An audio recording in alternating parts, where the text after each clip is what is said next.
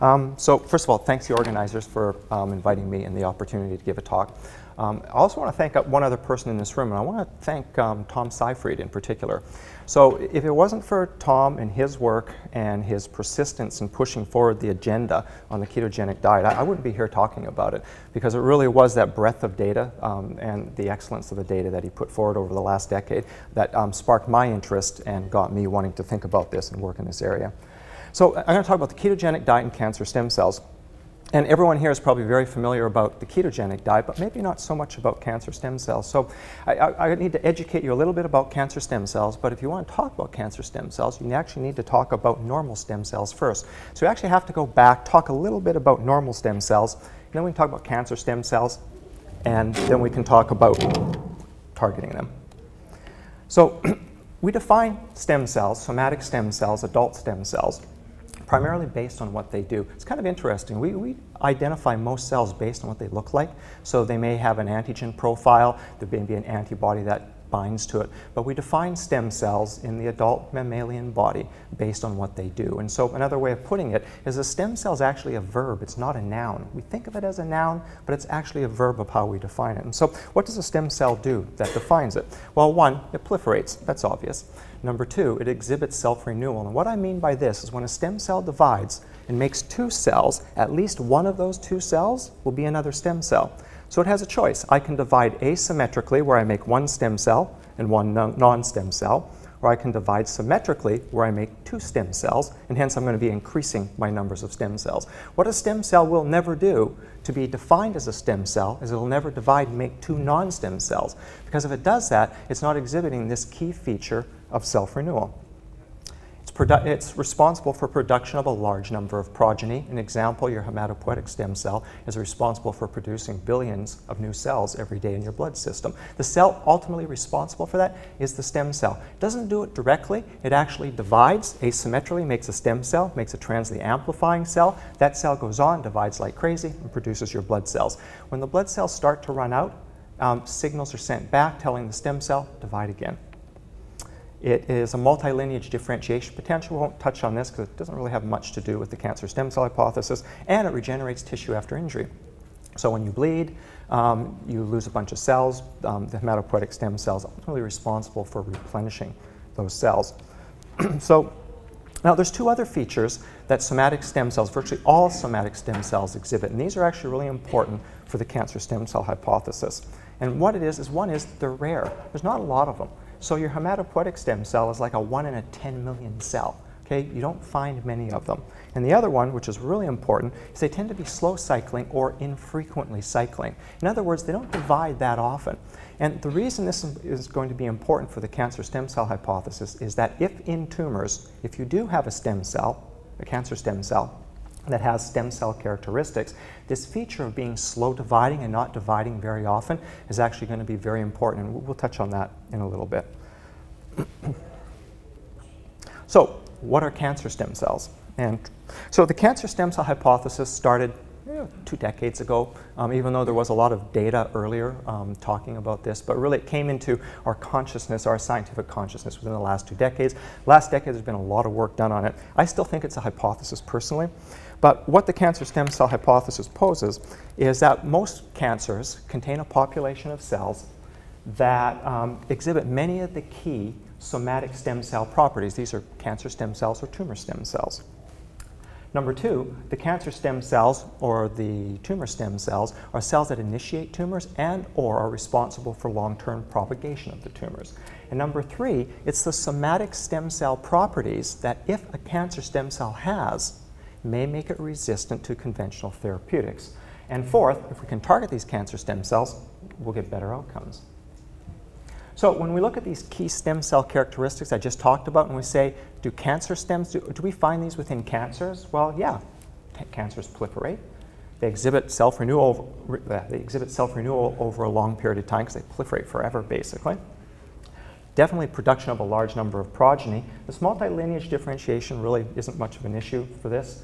And they regenerate tissue after injury. So you cut the tumor out, you irradiate it, it shrinks, it's just about all gone, and it basically regenerates the tissue being the tumor in and of itself. But what about this issue of being rare and being slow dividing? And rare is another feature. It's got to be several dozen research papers, not 100 research papers, supporting the idea that the tumor-initiating cells, the tumor-propagating cells, aka the cancer stem cells, is a relatively rare population. And so here is an example.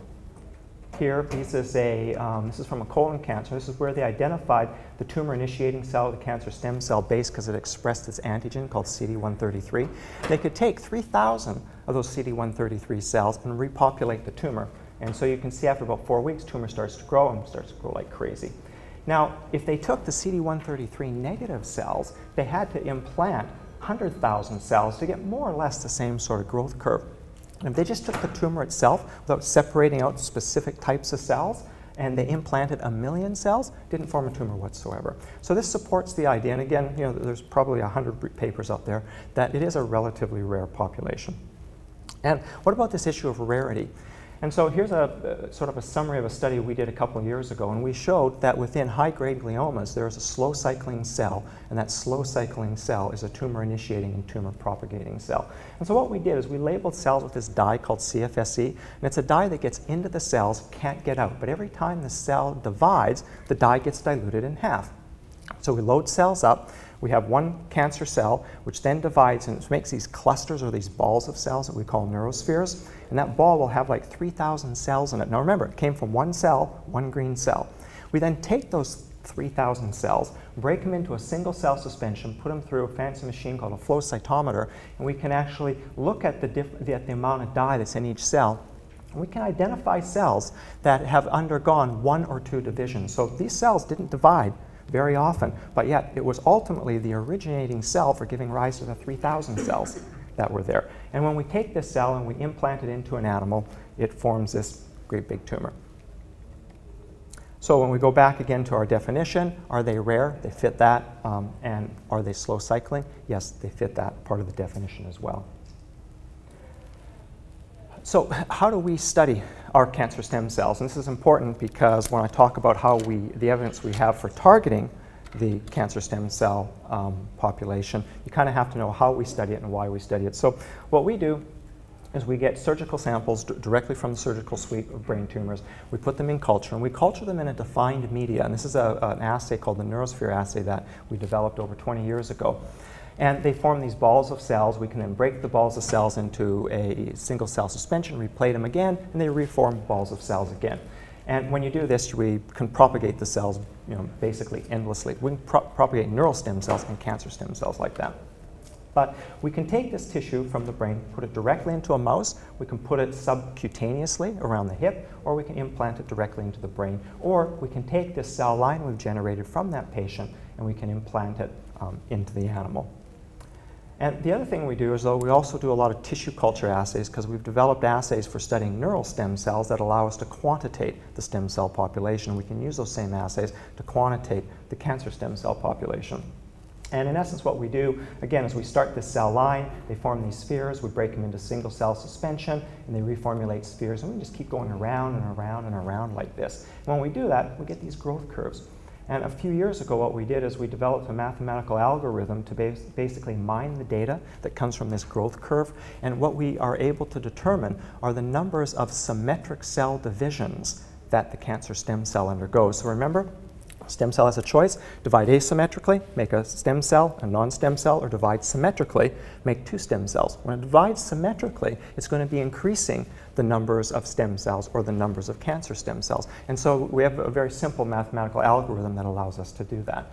And the other thing that we can do is then we can take these spheres, again, break them into a single cell suspension, plate them in an individual well at a certain density, and count the numbers of new spheres that come up. And this is called a clonogenic assay. And what it's saying is how many clones within that population are there that can proliferate and make new clones. And so we can count the numbers of clones, but we can also count the size of the clones, because that gives us some data on the proliferative potential of each one of those clones, with each one of those clones being, in theory, a cancer stem cell. And so, again, I kind of touched on this, but I want to state it again because it is kind of important when it comes to the cancer stem cell hypothesis, is that what it believes is that our current therapies, like radiation, chemotherapy, preferentially target rapidly dividing cells. And so you may have a tumor, lots of rapidly dividing cells. You have this cancer stem cell that doesn't divide very much. You treat it with radiation and or chemotherapy. Those rapidly dividing cells die. The cancer stem cell survives. The tumor comes back. If we can target the cancer stem cells, then when we get rid of those rapidly dividing cells, and we have therapies that can do that, what will happen then is the tumor basically can't come back, and we will hopefully get better outcomes. So what I want to talk about is a project that was started by a Ph.D. student in the lab, Regina Marticello. And Regina is now Dr. Marticello. She graduated a few months ago. And so this is when we started thinking about the ketogenic diet, and we wanted, again, really based on the work of Tom Seyfried. But what Regina wanted to do is she wanted to develop a diet that had a little bit more flexibility, and particularly with regards to the carbohydrates. So, well, the classic ketogenic diet is a 4-to-1 ratio of carbs to the other macronutrients. Regina wanted to develop something that was closer to 1-to-1. And so she developed a diet where the carbs are 10 to 20% of your total caloric intake. You take a medium chain triglyceride supplement. In her studies, she used the NeoB 895. And she called it a different name because she wanted to have her own name, so she called it the Supplemental High-Fat, Low-Carb Diet. And so we started off with some tissue culture work, and the first question Regina asked says, what happens when you just change glucose levels and we use the assays that we use on the cell population that we study?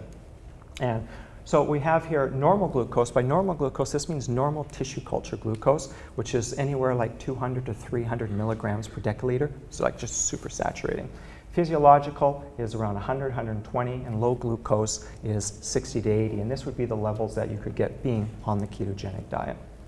So what she finds is that when she serially passes the cells, is that lowering the glucose level lowers the proliferation of that population, or the numbers of cells that we get out of that proliferation, out of that population. And she's done this across multiple cell lines and gets that same effect. And then she asked, well, is it just proliferation, or is there changes in cell death?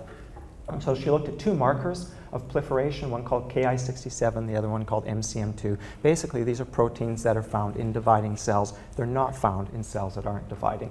And again, she kind of gets this dose-response type effect with regards to glucose levels. And then she looked to see, well, are more cells dying when you reduce the glucose? And she found, yeah, that was the case. And again, that's sort of a dose-response type effect that she would see. And then she looked at some of the assays that we've developed to look at the cancer stem cell population. And so one of this was at the clonogenic assay. And so she found a reduction in the numbers of clones, so the numbers of cells that had enough proliferative potential to make a secondary sphere. She also found that the size of the spheres were reduced as well. So while there, in addition to there being less clones when you lower the glucose, the size or the proliferative potential of each clone is also substantially reduced. And then using the mathematical algorithm, she found that the lowering the glucose levels from supersaturating to physiological to what we would call low glucose levels also is able to reduce the numbers of symmetric cell divisions that the cancer stem cell population undergoes. And so she continued on with her tissue culture studies, but now adding in this issue of elevated ketones. So what she used was beta-hydroxybutyrate. She did a bunch of things, found an EC50, and she used the EC50 value of the 4 millimolar, which is a little bit high for what you'd see in humans, but again, it's within that ballpark of what you could get. And so she combined these treatments with the ketones together with changes in the glucose levels. And again, she consistently found that when you added in the ketone treatment, she got a further reduction in the fold expansion of the tumor cells. And this was consistent across all 3 of the different glucose levels, with the best effect being on low glucose and with ketones. In essence, kind of mimicking in tissue culture the ketogenic diet. And again, she looked at the Ki67, so are the cells proliferating less? And the answer is yes, the cells are proliferating less. But surprisingly, what she found was that adding in the ketones doesn't increase the amount of cell death. Reducing the glucose increased the cell death. Adding in the ketones did not. What the ketones did do is they did reduce the numbers of cells that were actually dividing. And again, repeating what she did before, when she looked at the sphere-forming assay, or the clonogenic assay, she found the numbers of clones are reduced by adding the ketones. the average size of the clones is further reduced, and there's a further reduction on targeting those symmetrical divisions of the cancer stem cell population as well. So then she moved into the in vivo situation, and this set of experiments was initially done with a sub-Q tumor. So this is basically taking 1 million cells, put them into the hip of the animal. It forms this tumor. It's really easy to measure, like every other day with some calipers, of how the tumor is growing. And first thing she did is she looked at the blood levels of glucose and of ketones. And she found a significant reduction in glucose levels on the animals that were on her supplemented high-fat, low-carb diet, and it matched that of the classic ketogenic diet. And likewise, she saw significant increases in ketones, not as high as the ketogenic diet, but again, she did see a statistically significant increase. One of the nice things that she saw in her study was when the animals were on the classic ketogenic diet, they lost weight and started to stabilize at about 20 days after being on the diet. Whereas the animals on the supplemental high-fat, low-carb diet, they lost a little bit of weight when they first went on it, not much, but then they continued to gain weight throughout the study. So they actually really liked the diet. And she looked at a whole bunch of other parameters of health of the animals as well and found that they were very healthy. So then, again, using this sub-Q model, she found that the tumor progression is significantly reduced when animals are on the supplemental high-fat or the ketogenic diet, and the results are virtually identical. And we just looked at sort of metrics like, time to reach a certain size. This progression-free survival is saying, if we look at a tumor, kind of thinking of in human terms of when you would define progression in it, she would see this increase in time to progression of the tumor. And then she moved into the intracranial model. So this is where we take the tumor cells, we implant them into the brain, and we see how they grow. Now, it's difficult to, at least we don't do a lot of imaging to be able to look at the day-to-day growth of it, but rather we just look at the end point of the animals. And so here's a control brain tumor. It's just massive. Like, it just takes up that whole, it takes up the whole brain. And here's what the tumor looks like. And these are just different stains. This is an H&E stain. This is a human nestin, because remember, we're putting human cells into a mouse brain, and the human cells express this, this protein called nestin, and there's an antibody that just identifies human nestin. So it's a way for us to identify all the cells that we implanted and all the cells that proliferated from that implant. And you just look at the difference in the tumor size from a control to the animals on Regina's diet to the ones that are on the ketogenic diet. And we can quantitate this and look at what she called tumor occupancy, and we see virtually the same effect whether you're on the ketogenic diet or the supplemental high-fat, low-carb diet. And then importantly, when we look at survival of the animals and do the classic Kaplan-Meier curves, we find that the animals live almost twice as long as they do if they're not being treated. And again, the two diets were identical in our hands. So in summary, the supplemental high-fat, low-carb diet, or AKA the ketogenic diet, is able to target cancer stem cells. It reduces proliferation, it increases cell death, it reduces the clonogenic frequency, reduces the size of the clones, and it reduces the symmetrical division rate of the cancer stem cells. And in vivo, it reduces tumor progression, and it also increases lifespan of the animals. And so one of the questions is then, why is this important? And I think this has kind of been talked about a little bit. Maybe I don't know if anyone's presented this specific slide, but this is why it's important. So when you look at, so this is data in the United States from 1950 to the year 2005. This is 55 years. This is deaths per 100,000. Now, when you look at heart disease, you look at stroke, look at flu and pneumonia, it made a huge difference in a number of these diseases. And I think a lot of that can go to modern medicine. When you look at the difference in cancer, it's been dismal. 55 years, there's been a 5% reduction in deaths per 100,000 in the United States. Now, it's 1970s when Nixon signed the Cancer Act. The US government alone, since that point in time, has spent around $90 billion on cancer research. I'm not talking the rest of the planet, all the biotech companies and all the money they've spent. We've probably spent well over $200 billion. This is what we have to show for it.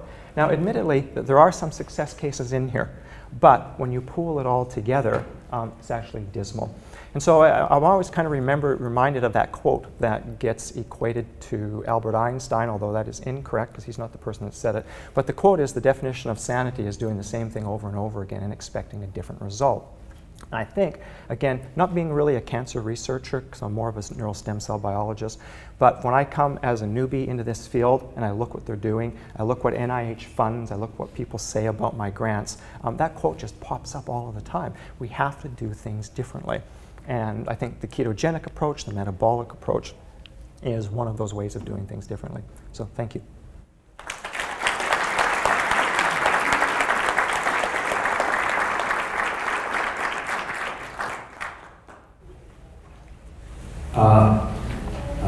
Very exciting talk. I have a couple of questions. I see that the growth curve of the xenograft model as well as the intracranial model kind of recapitulate what I read in a cancer research paper that came out in 2004, first authored by Ho, that ketogenic diet and the low-fat, high-fat, low-carbohydrate diet doesn't stop the growth of the tumor, but shifts the curve to the right. Is there an escape mechanism of the cancer stem cells or the tumor cell? Is there an escape pathway that you know of? Yes, there is. And so one of the things that we had done, so for instance, we know, and I think this community knows, that mTOR pathway is downregulated on the ketogenic-like diet. And we see the same thing in the tumor cells. But all of these animals die, all the tumors reach endpoint. And when we look at the mTOR pathway, still downregulated, but the tumors are just blowing. They're going like crazy. So yeah, they escape. And so the answer to that question comes from something we've been doing in the lab. We call it eco-oncology. And what we've been doing is we're influenced by an ecologist at the University of Florida. One day we were talking about what our jobs are and we realized we actually have the same job. So he goes out into the field and looks at birth rates and death rates. And I look at birth rates and death rates in my tissue culture dish. He looks at the health of his population. I look at the health of my population, such as what pathways are being turned on. And he looks at predators, and I look at predators like chemotherapy and radiation. And what we come to a conclusion is that the ecologists have done a much better job at managing pest populations than the cancer biologists have done at managing their pest population. And there's a similarity here. So when you have a pest population, you have 1 billion pests running around in some defined space. You have the tumor the size of your thumb or your pinky. You have 1 billion cells in there running around in some sort of defined space. And so what we've been trying to do, and I know it's a bit of a long-winded way to get to how I wanted to answer your question, but what we're basically trying to do is say, look, can we act like an ecologist as an oncologist, and can I use your mindset? And so what the ecologists do to manage pest populations is they use a multiple sort of prong approach. So they'll use this thing, then they'll use a little of this, then they'll use a little of this and a little of that. As the population adapts, they will adapt to that adaptation. And so the question for tumors, because they adapt, is the same sort of thing. As that tumor adapts to this one particular therapy, we have to respond to that adaptation by providing sort of another therapy. So I think there is an answer there, and I think the world of ecology actually has that answer for us oncologists. So have you thought about the cost of this? Because the 5% decrease, and if you just actually calculate like how much it costs these days. Let me give you an example. The newest cancer drug costs $1 million a year. If you compare it with the price of gold per grams, it's actually 4,000 times of the price of gold. And actually the patients live maybe 4 weeks longer, but it's not the therapy. It's practically because they have to be hospitalized because of the side effects. So when you talk about success, I would be very careful. What's the clinical, economical, and medical implementation of that? Because truly, to my reading, these kind of statistics are kind of interesting, but when you add the cost, and also when you add, more importantly, how much pharmaceutical companies charge for these ineffective drugs, or maybe when they are effective, some of them, they are actually shooting for 100% profit. For example, Gleevec. To produce Gleevec, a year supply costs about $1,600. They sell them for $120,000. And now, if you look at it, 99% of drugs fail, and when you start combining them, this adapting kind of treatment approach, how do you account for the price of all this? So I think you're speaking to the choir here. We're definitely on the same page. Having had someone, a loved one, that went through all these cancer treatments and seeing the cost of it. So when I'm talking about combining these treatments, I'm not talking about combining toxic therapeutic treatments. I'm actually talking about using non-toxic treatments. And so this is something my lab has been working on for a while. We've developed a polymolecular botanical drug, which is basically another fancy way of saying this is a combination of some natural product extracts. And we found that it doubles the lifespan of animals that are also on the ketogenic diet. And so I think that general approach, and why we ended up doing that actually came from the ecology world, because so the ecologists realized in the 1960s that applying toxic compounds was the worst thing you could do to a pest population, because that pest population always came back worse. You look at what the modus operandi is in cancer therapy. Take a toxic compound, use it at maximum tolerable dose, and use it until failure. The ecologists learned in the 1950s you don't do that because the pest population comes back and it's really bad. And so there's a thing called integrative pest management. It's basically the handbook. If you have a pest population, you pull the handbook out, you read it, you use that to guide. One of the guidance in there is to use non-toxic compounds. And so I think we need to take that same approach for the cancer therapies as well. Yes? So I used to work for Labs as a client, and so we talk about cost of pharmaceuticals, you brought it up, but it's very difficult to get a pharmaceutical on the market when you're fighting against the revenge of the C-class student in the FDA.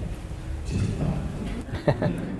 But back towards this particular subject matter here, I was looking for markers of stem cells, so did I miss it? Did you have any surface markers of these stem cells? No, because in general there are no surface markers for stem cells. So stem cells really is a verb, not a noun. And I think this creates a huge amount of confusion in the literature, and why one group gets completely different results that another group gets, because their definition is slightly different. Okay.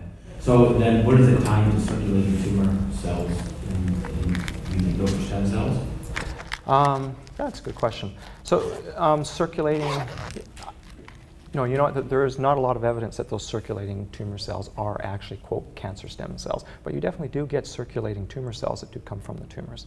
That may be predictive of some outcomes, but whether those are the actual cancer stem cells is debatable. That's one of the hottest diagnostic areas around. Yeah. Then this last question, when you talk about your shift into your state, have you looked at glutamine metabolism? That's one of the major shifts that we see from where yeah. it goes to glutamine. No, it's one of the, we have not looked at that. Okay. Well, I would recommend put that one. I think it's a great idea. Thank you.